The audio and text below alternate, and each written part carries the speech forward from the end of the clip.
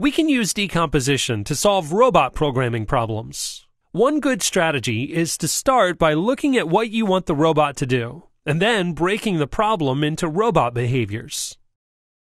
This robot needs to get from here to here. Having the robot move along this path would solve the problem.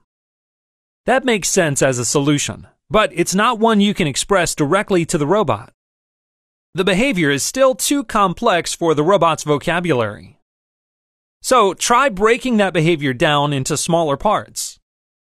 Following the path involves moving forward, then turning, then moving forward again, turning the other way, and so on. Each of these actions is also a behavior, smaller ones that make up the big behavior you want. Can these behaviors be expressed as commands? Some of them can.